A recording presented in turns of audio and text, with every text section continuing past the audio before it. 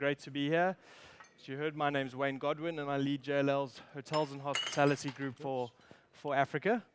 Yeah, so it's fantastic to be able to move the spotlight a little bit west to those 54 countries that make up Africa, where 1 in 4 people will live by 2050.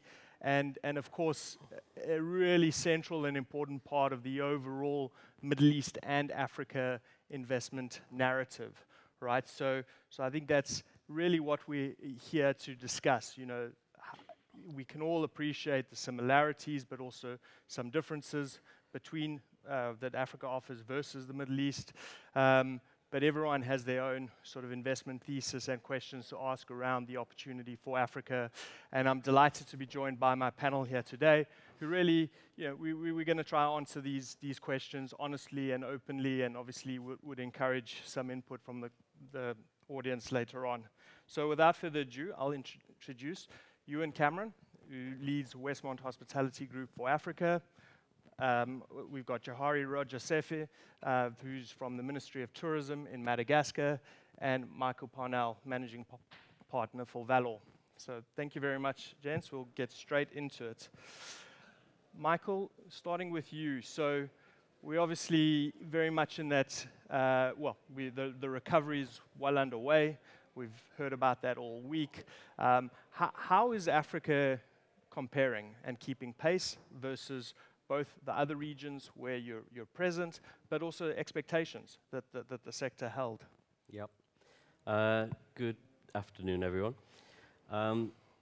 Good question, Wayne. I mean, obviously, the way I look at Africa, as you mentioned at the beginning, 54 countries, so there's a different story probably for each of those 54, in the same way as the Middle East is not just about Dubai. Obviously, there's sleepier places in the Middle East, but I think in general, Africa has now come relived after probably a slower rebound out of COVID than elsewhere in the world. And I think we're very optimistic now. This last 12 months has been really very positive and very active for us. And just chatting to Ewan, I know the same for him. And a lot of the macro issues that affect hotels, clearly air connections, which countries were going through political challenges this last couple of years as well, maybe moved past some big elections the last year. So we're very positive, very positive. There's certain markets that will do better, clearly. But all around it, I mean, it's a very positive story, and we're very glad that we're there. And I think that's probably pretty central, right? That it is not a homogeneous story. You know, a decade, 15 years ago, you could broadly sort of paint some macro kind of trends at a country level or regional level. Now it's quite different, even at a sort of street corner level, right? Yeah. I mean, they'd say, you know, again, location. So there's certain very hot spots within a particular country, within a particular city. And I think the other thing to make comment about is there are far more brands now present, you know, now than there were, let's say, 10 years ago. So I think the market's maturing. I think the regional travel through really Sub-Saharan Africa is really our focus. I never knew when we entered the market that so much of the business that we do in our hotels would be regional.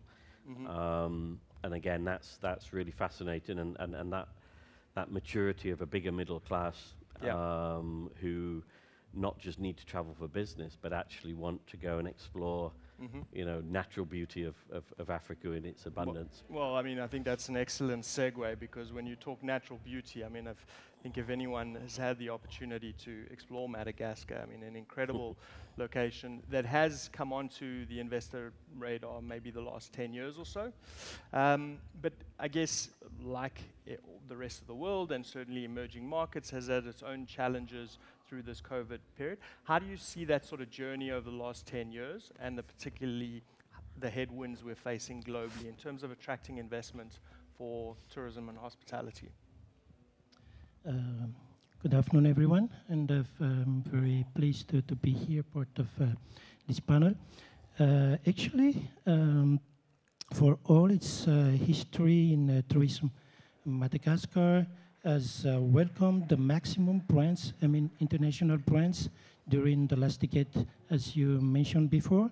The pandemic had more impact on attracting tourists to come to Madagascar, like all other countries, but not really in terms of investment. Because during the pandemic, just before or right after that, we opened some brands in Madagascar, either from international or locally also. But the most common for all these projects they are all made by local investors. So that's why the pandemic has not really had a big impact on the investment in Madagascar.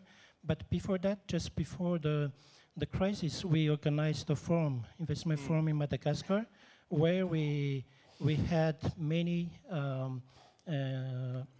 interests from foreign investors. But the problem, this is the only problem that we got from the pandemic, because they could not realize the project. But as I said, in terms of investment, it has not really had a big impact on it's fantastic hospitality. To hear. And I think probably testament to the scale of the country, the scenic beauty, the natural product. So that's fantastic. And better airlift as well in the last few years as well. Ewan, switching to you, and obviously this is an investment conference, and I think one of the big parts of Africa, I mean, it's probably more liquid from a transactional perspective than people realize, and certainly the Middle East historically. But in terms of big investors coming into the region and looking for scale and depth from if they're institutions that aren't going to sort of just come in and want to do a $20 million acquisition. They actually want scale and depth to take them through. I mean, what is your perspective on this, the ability to assemble it, the existence of it, and the importance of it, or not? Thanks, Wayne, and good afternoon.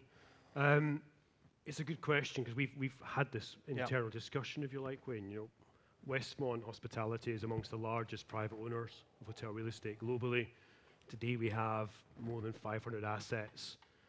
Those assets are generally internationally branded, and we operate as well as we have an equity position. So we're owners and we're operators. So JLL know as well, when we've moved into most markets, we've done it through the acquisition of portfolios.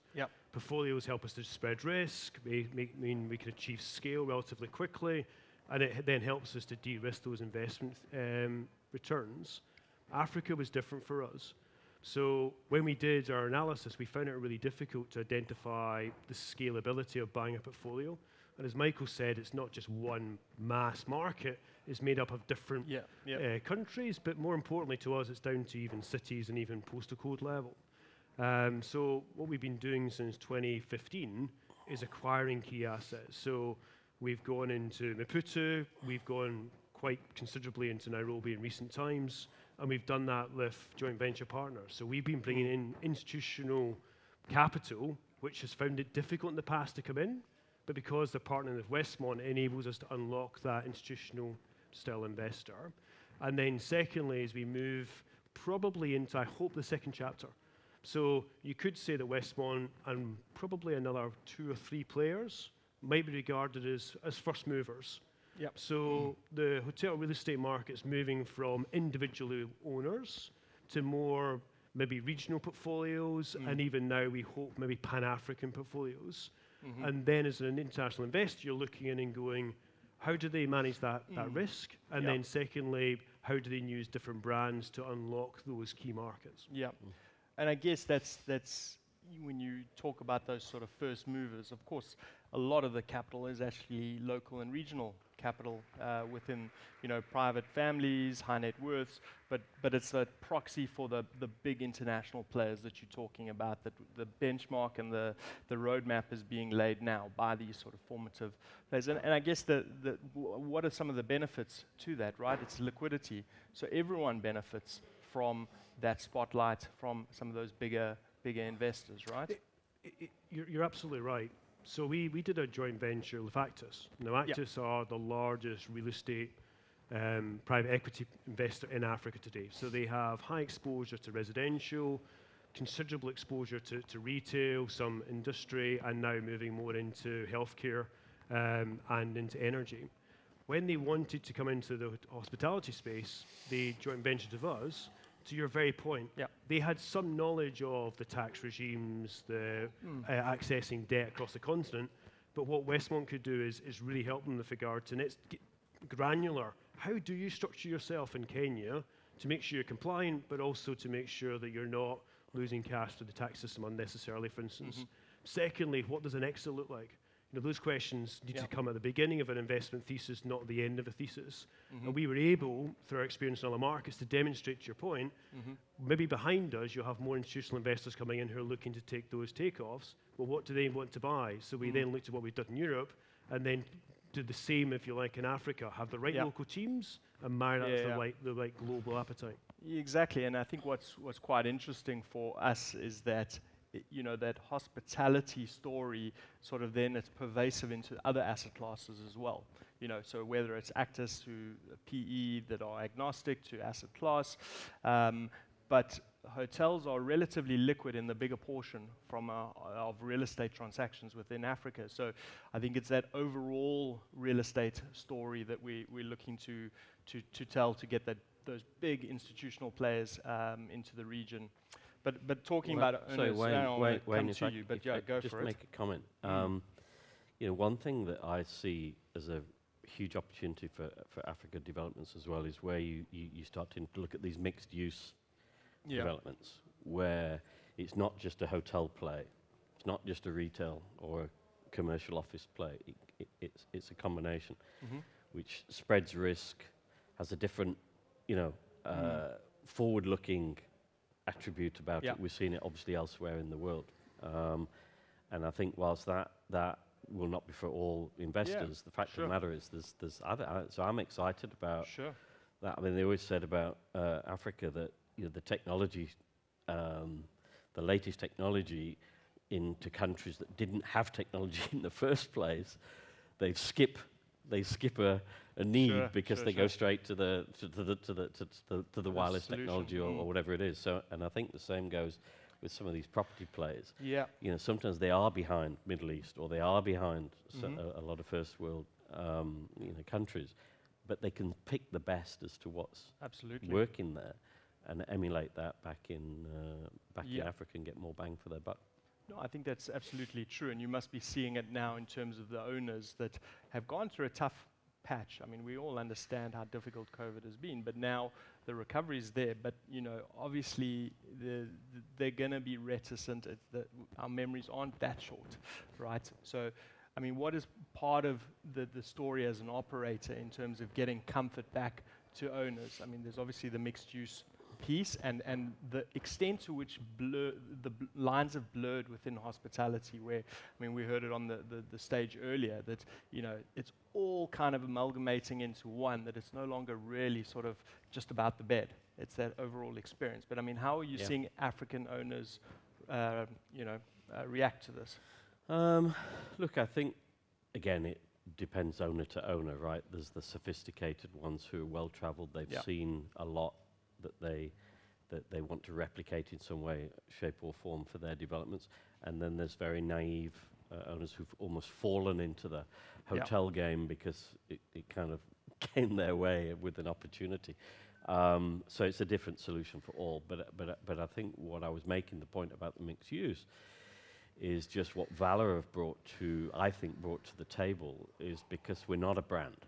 So we're not defined by four walls and a roof that's got to be a global standard of a particular brand. You know, we can look in a far more dynamic way, and if it makes sense to have apartments with your hotel or co-working space with your hotel, or a lot of high street food and beverage in your hotel or associated with your hotel, that's our sweet spot. Whereas I think a lot of the international brands, and it's not a criticism, it's just the observation, they'll come in, it's rooms, it's traditional banquet rooms like this, it's 2 restaurants, it's an all-day down. And is that future-proofing what Africa really needs? Exactly. And I think, and we've just opened a Hilton in Kinshasa, and the owner there is very much about the fact that there's a huge amount of local business for that hotel to capture, because there's a lot of affluent people in a city that has very little offering, quite honestly, from a food and beverage point of view, let's say.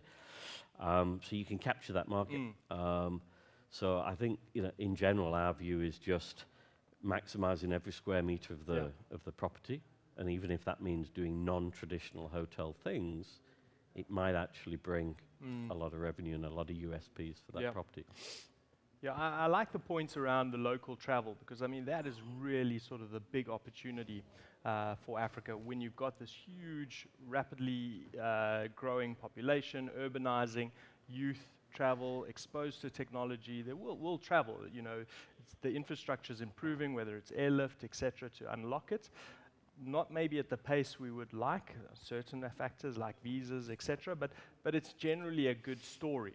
But I think we obviously also know that Africa has an incredible tourism product to offer the world. Johary, and I want to touch on that with you. As a tourism promotion agency, I mean, how important is it? Because I think the question is, should Africa actually be sort of talking more with a unified voice instead of a collection of destinations? Or is that actually the best approach to, because each destination is very different, they actually need that singular voice? Or what is your take on this? Yeah, that's true that each destination has its own characteristic, but I think it's complementary. For Madagascar, we work together with the neighboring islands in the Indian Ocean, like Mauritius, La Réunion, Comoros, and Mayotte. So inside a group, an association called Vanilla Island, where we make a joint promotion. And also we have common projects, for example, to develop the maritime cruises within the Indian Ocean, because up to now, the cruises in Madagascar are only for 6 months. The 6 other months are in the North Hemisphere and the rest in Madagascar. But we do have many assets and tourist attractions in Madagascar and also in the Indian Ocean. So apart from developing the cruises, the maritime cruises in the region, we also develop the cruises all around Madagascar, because Madagascar is the 4th biggest island in the world, with many types of climates and sceneries. In one island, we can have the rainforest and the desert, the national parks. And also the strategy of the government is to reach the million mark of tourists in 2028. And so for that, we try to diversify the offerings, because before, Madagascar have always been known as a culture or nature destination. But now we can offer, like, for example, sport tourism, like kite surf, like golf, and many other nautical activities, trekking. We develop also all luxuries hotels. We do have that in Madagascar. The best one was constructed during the last decade, as you told before. But we are developing many categories of hotels in Madagascar, from luxuries, upscales, urban, and also MICE. So this is one of the strategy, but also we are trying also to diversify the source market. Because before we used to have people from Europe to come to Madagascar, French people, Italian, German, but now we are looking for other people, like from the continental Africa, from the Middle East, and also from the East European. So this is, in a nutshell, the strategy of Madagascar to develop the tourism. That makes a lot of sense, and I think obviously we've heard sort of from a destination point of view, it's sort of expanding and getting as much access to different source markets. But what are the macros that you're sort of most focused on from a long-term thesis, but also kind of where we find ourselves right now, be it, inflation's coming down, but interest rates in Africa could be a bit sticky, right, for other reasons. So for the room and for investors thinking about Africa, what are the macros that informed the thesis, and what are the macros that you kind of really sort of trying to grapple with in the shorter term? When you started the session with regard to population growth, Africa has the youngest and the fastest growing population in the world. You can see geopolitically what's happening right now as India has become the biggest population in the world. You can see what that means with regard to some of the world playing the politics. The same is going to happen for Africa. So Africa's becoming a bigger player on the international platform because of what's going to happen by 2050. By 2050, 25% of the population of the world will be in Africa. And then McKinsey's are thinking that that population has the potential to generate 3 trillion worth of consumer spend. So it's not a peasant market, if I can use that word. This is a youthful, dynamic, very brand-orientated, but not just international brands. As Michael's mentioned, we are seeing more of the domestic and the regional markets wanting to buy African brands and comparing those to international brands. So we actually think there'll be more African brands becoming global brands in the future, a bit like what China's tried to do in the past. So I think the population growth and the age profile of that population, that does 2 big things. One is it creates a very entrepreneurial and a very diverse economy. And also, secondly, it'll do one of the fundamental things. It'll increase tax take. Every country in Africa would tell you the tax take's not great enough. And as we can move through technology, where more of our transactions are trackable, there's less cash dependency, inevitably governments will increase their tax take. And then second, as I said, because of population growth. And then the third thing I wouldn't forget, Wayne, is land. 45% of the available land on the planet for agriculture is in Africa. So we all talk about food security. Again, that must be a primary motive. And that doesn't just feed into the exports from Africa into the rest of the world. It's also back to Michael's point about connectivity. The fact that there's more cargo moving, there'll also be more passengers moving. So we think that there'll be an economic trade benefit. Agreements. Exactly. A lot of this policy catching up now, and but it's a little bit of a polarizing narrative around this huge population growth that's coming, and of course you can pick holes in it and point to where some of the challenges are, but it's not a homogeneous very good or very bad.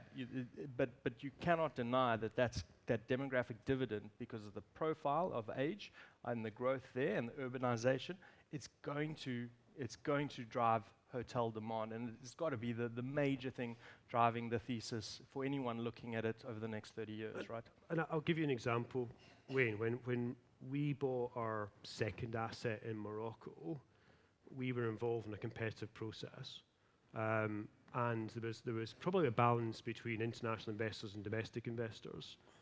Ultimately, we were successful because we already had a local knowledge. We really understood what the requirements are of regulations in Morocco. It's quite a heavy regulatory framework, but it's actually very transparent. So once you understand it, you actually can learn the rules. It's like a football game. Once you know the rules, you can win that game. And we've found that in Morocco. So actually, our international competitors disappeared in that process. And we were ultimately successful, largely because we had that local knowledge and that foresight. So when we choose markets, we try to look for depth. So if we can see markets where we can establish ourselves and then grow, it then means that I can effectively stretch that equity I have, not just capital equity, but human equity of learning how those businesses are successful. So then I add more businesses in that platform within that country. A bit like we've tried to do the same in Madagascar. So we've done quite a lot of work to try and understand how does Madagascar work, not just as a leisure destination, to your point, John, but also as a business destination. There's huge opportunity. We all know about vanilla from Madagascar, but there's lots of other export opportunities for the country. So we would like to see the opportunity to invest there where we can get both the leisure and the business drivers, because our hotels, we see them as almost base camp for other investors into those markets. Absolutely. And Michael, kind of building on from that, and you're in a sort of unique position because you do have a remit and a focus and a growth story in the Middle East. Africa came first, I think. So Yep. you've seen the two in parallel. I mean, how do you sort of see the differences and the story up until this point? Yeah, look, they are very different for lots of different reasons. But I think where the commonality is we're looking for great clients, long-term clients, and great locations, and then we need to do an exceptional job with those projects, right? And in terms of looking for those partners, there's no doubt from an investor point of view, if we were to go into a market, we're not as fortunate as Westmont with their own kind of cash and balance sheet, right? So we need to partner up. Yeah. And I think we do see the Middle East has been somewhere that we can Yep. mine for those investment partners.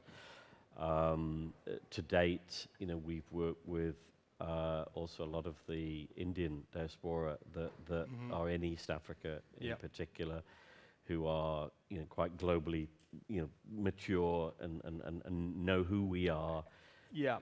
know the franchise model.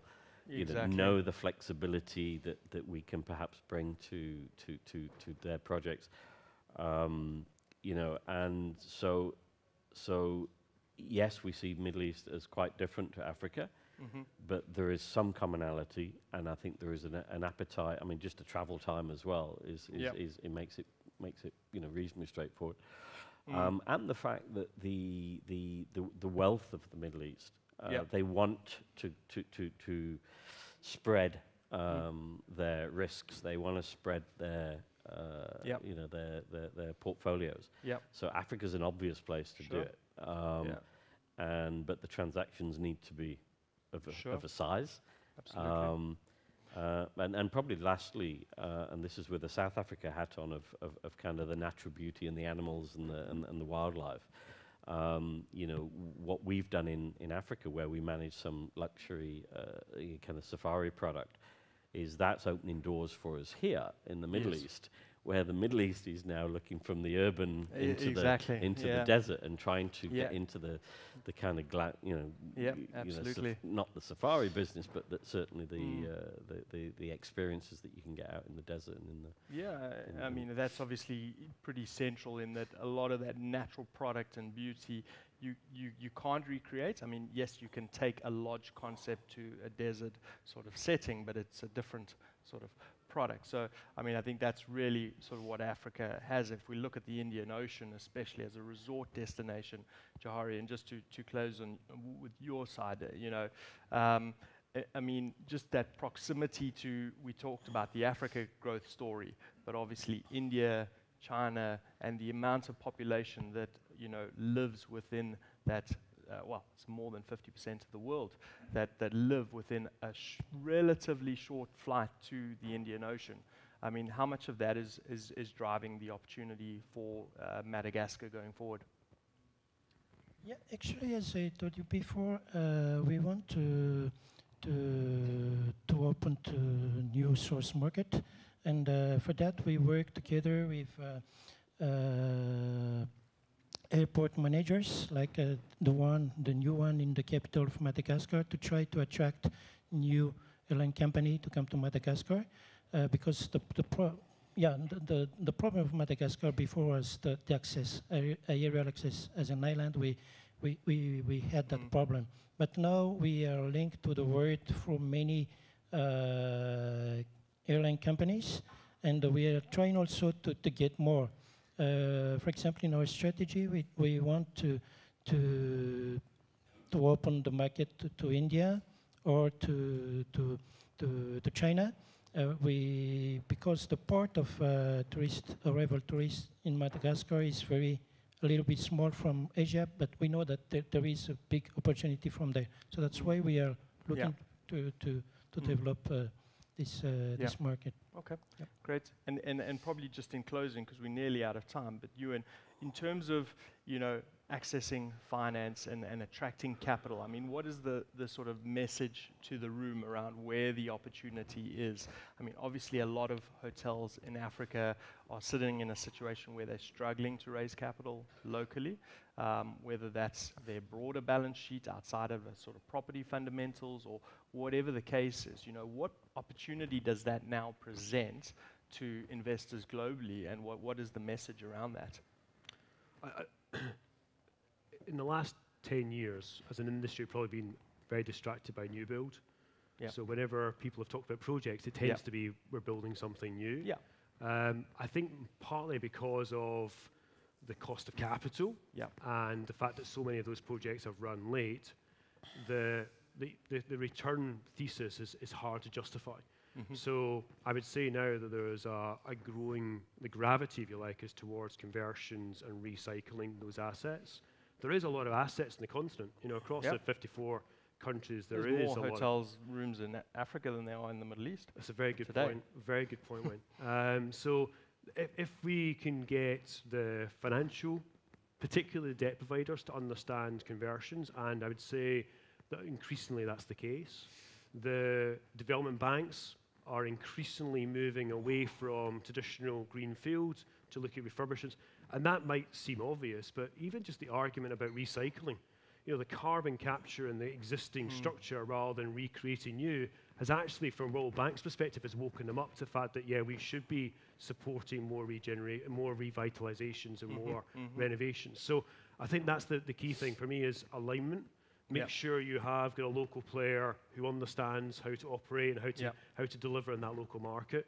I think you're right, Michael. We've got a certain advantage on equity in the fact that alignment is really important when you're asking somebody else to take risk.